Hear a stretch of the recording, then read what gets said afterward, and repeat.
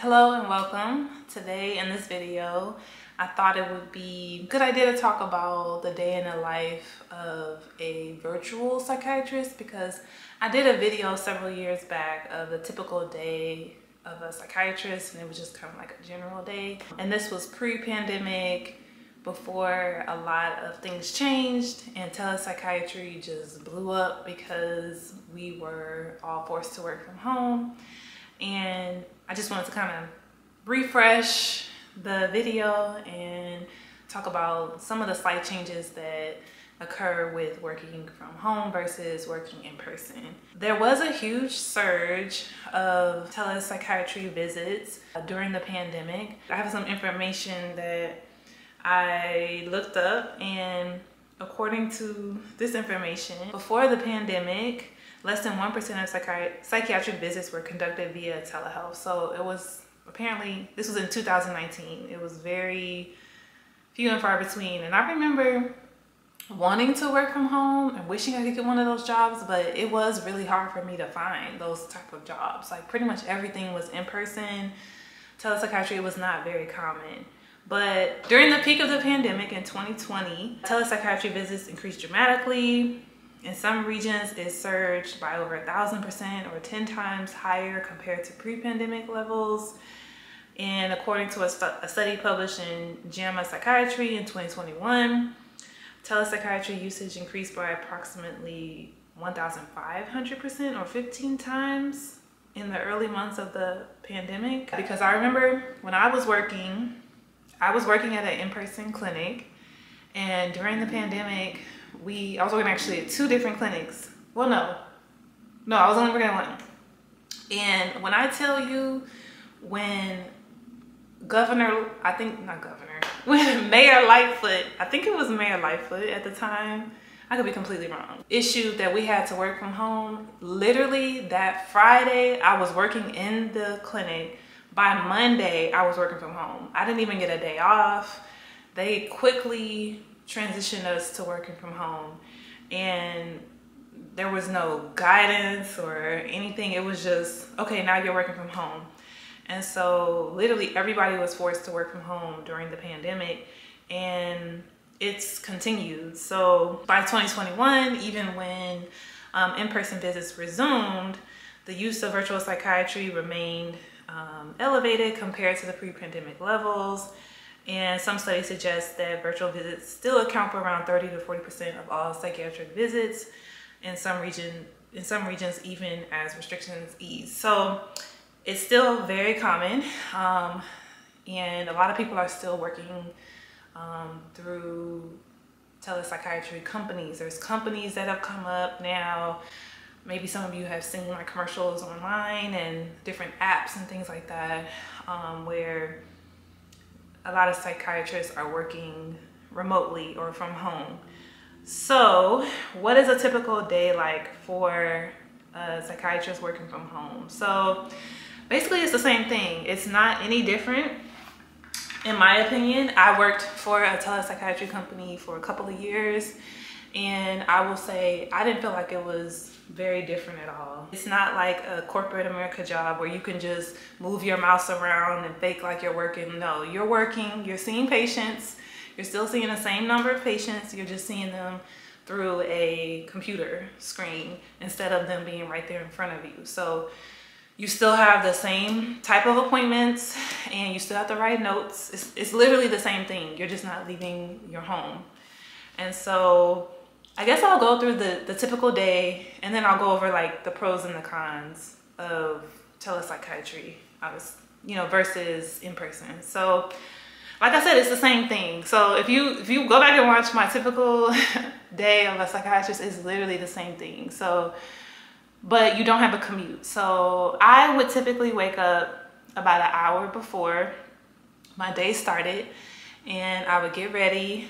I would put on a shirt and still have on pajama pants most of the time, because why put on pants? I mean, unless you want to, but I would put on a shirt. I have tons of shirts. I have like maybe 4 or 5 pair of pants, but I have a ton of shirts and sweaters and stuff like that. And then I would make my coffee, because I would typically have my cup of coffee. And then I would log on and look at my schedule, see if I had any messages from the night before. If I had time, I would respond to the messages if it was really quick and just required like a quick answer. If it required a longer answer, I might answer it later in the day when I had more time. Then I would prep my note for the visit that I had, and then I would wait for the patient to log in. And yeah, usually they just pop up. They're there. Well, they don't pop up, but usually you'll get a notification that the person is waiting, and then you start the visit. And yeah, you see the person just like you would, you know, go through the same thing. It's just they're not there in person. And then you wrap up the visit.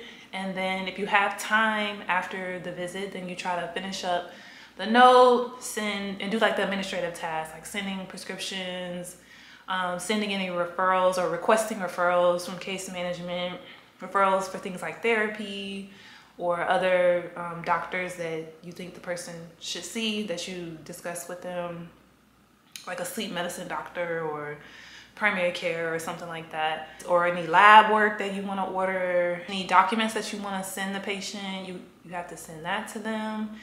Sometimes I would send people just like little worksheets that go over topics that we talked about, or if they wanted you to fill out paperwork, they would have to send it to you. I would send them a message sometimes with the plan if it was pretty complicated, just so that they had it in writing as well. And yeah, so you still have to do like administrative stuff after the visit is over. And so that's why some people, if you have a pretty packed day, if you only have a 30-minute visit, some people will try to finish the visit in 20 minutes. So this is why sometimes it will feel rushed when you see people, because the doctor doesn't have a lot of time and they're trying to cram a lot of things in 20 minutes. So, which I personally don't think is the greatest way of practicing medicine, but some people are very fast and can get to things really quickly. It works for them. In a typical day that I've seen for most psychiatrists is that people have a completely full day. So if you start at 8 o'clock in the morning, this is like a average day. Most people start around like 8 o'clock in the morning, and then they work until, if you work an 8-hour day, they work until maybe like 4:30 with a 30-minute lunch. And so you work from like 8 to 12, take lunch from 12 to 12:30, then you work from 12:30 to 4. And during the times that you're working, you're having patients back to back to back to back. So from 8 to 12, you're gonna see between 6 to 8 patients, because you're seeing 30-minute follow-ups, or you might have an hour new patient evaluation. And you have to somehow figure out how you're gonna do all of those administrative tasks that I just mentioned for all of those visits. And it varies how many tasks you have to do for each visit, but yeah, so it can be very, very busy, very chaotic. And this is the norm, this is the average. I think that us as doctors should have way more time for that, so that we're not rushing through appointments, and we have more time to spend with the person, to allow people to talk and not cutting them off, and because we're trying to stay on our very tight timeline. Because the patients don't know, they're not thinking like, oh, I have to hurry up and say what I want to say because I only have 20 minutes. They're not thinking that. The patients are coming in, they don't know what's, going on in terms of how much time they have or how they should answer questions. And so anyway, so it can be, I think, very rushed and chaotic, unless some people are just really, really fast and they know how to do things very quickly and it doesn't feel rushed. So that's possible, but I think it's not, everybody doesn't practice the same way, and so it just makes it hard. If you are a person that wants to take more time or is a little bit slower, it can be tight for you.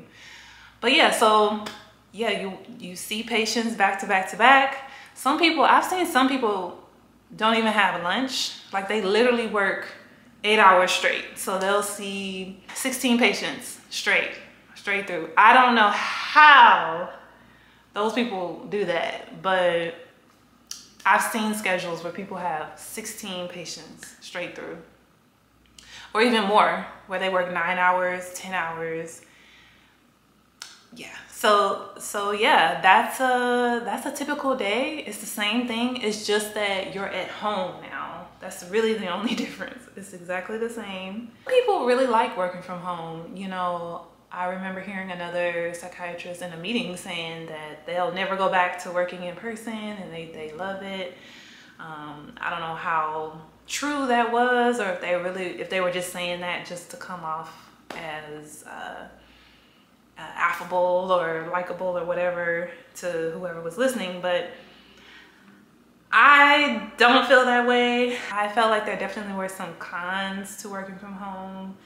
Number one, if you're single and aren't married, don't have kids, it can be very isolating. Sometimes that commute can be a good thing because you're at least getting out of your house, you're seeing your surroundings, you're not in your apartment or your house all day. Like, I would literally go, it would be so easy to go 3 or 4 days without leaving my apartment. And that was like rough on me. It would be like a struggle just to get out of the house. And when I would finally go out of the house, I would be like, oh my gosh, like, it's so beautiful out here. Like, I appreciated it so much. Just being around other people and like wildlife, and you just would appreciate it so much. And so, yes, you don't have that commute and you get a little bit of extra time, but that commute sometimes isn't so bad because it at least gets you out, you get some fresh air, you get a different perspective, you're not just in your own world, isolated from everyone. I also felt like it was harder to consult with colleagues. You know, like I said, you have to send a message and then you have to wait for a response and you have to set up a call, over just being able to just go to their office and ask like a quick question that I used to do in person, whether it was a therapist that I was working with and we had the same patient, or a different psychiatrist, and just getting like a second opinion on maybe a complex situation. Also, sometimes it can be a little harder to give and receive documents because in person, of course, like, you would just hand them the document. Hey, fill this out really quick and give it back to the people at the front desk. But now everything had to be, when you work from home, everything has to be digital. And so some people are not very tech savvy. It was really hard to get people to fill out documents. Unless it served them, then they would fill it out. But if it was just something that you needed them to do, it would be really hard. Like, people just wouldn't do it because I think it was just harder to figure it out. You have to, you know, filling out documents online, sometimes it can be hard. It's getting better. I've noticed that technology has gotten better. I've noticed on my computer, it is a little bit easier. I've kind of figured it out as I've been doing it more and more. So as the technology has improved, it has gotten easier. But at the beginning, I was like, how am I gonna do this? How am I gonna send this document? How do I fill this out and then send it back to the person? So that was a little rough. Some of the pros, I would say, again, no commute, less of a safety risk because you're not in the same room with the person, so you don't have to worry about them doing anything to you. And using that one self-defense class that you get that I got back in residency, you have more time to cook at home, like cook your own meals from home, which actually I really liked because I feel like I was eating more healthy. I wasn't eating out every single day. Like on my lunch and stuff, when I worked in person, I would eat out a lot because I wasn't really great at making my lunch and packing it. And so, and also when I was working outpatient, I would want to leave because I would want just a break from being in the building that I was working in, and I would just want to get some fresh air and go outside. So that would lend to me eating out a lot, going up overpriced, nasty Panera bread, and because that was the only place around, and paying $16 for a half a sandwich and some chili or something, and trying to avoid McDonald's and all that. So you don't have to do that. I was cooking more. Like I used to eat a lot of oatmeal. I got really good at making my own type of oatmeal at home, or just eating leftovers from what I had cooked the night before. So that was good. And you know, it's probably, like I said, great for parents, people that have a family already that really don't need to be out and about, or don't really want to do that and want to have more time to devote to their family. So I would say that's about it, you know, in terms of the typical day of a telepsychiatry provider, some of the differences between working in person versus remotely, and my personal thoughts on it. But if you have any questions or comments, please leave it in the comment section below. Thank you for watching this video, and I'll see you in the next one.